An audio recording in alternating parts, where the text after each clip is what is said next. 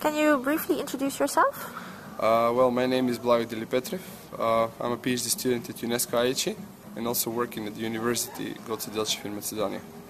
And what is the reason for you to come to Ohrid this time? Well, this is a BALWOIS conference. It's a biannual conference, and this is my first time coming here. And yeah, because I'm now in Macedonia, and the conference is also in Macedonia, and it's about waters, and I should attend. And it's also an international conference. There are a lot of people from all around the world, and yeah, it's a nice place to see who is working what, and especially among Balkan countries, there are many people coming here. It's a good place to meet people and to make new connections. And you just had your presentation. Can you say a little bit about what you presented?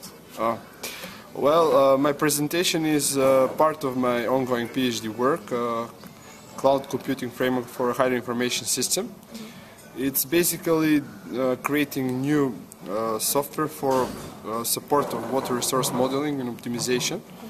And the cloud means that it's internet-based, that everything will be on some internet page and you can access it and model water resources, run optimization, and everything will be using the latest ITC technologies.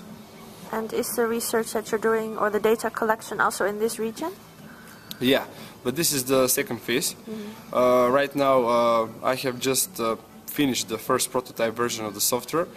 And probably in the next phase I will have to do a better optimization software. This is like agreed with my supervisor and mentor, and the final phase will be gathering data from Macedonia, especially the Blagoj River basin, and to try to model it and with these new tools that we developed. Okay. Thank you so much. Thank you.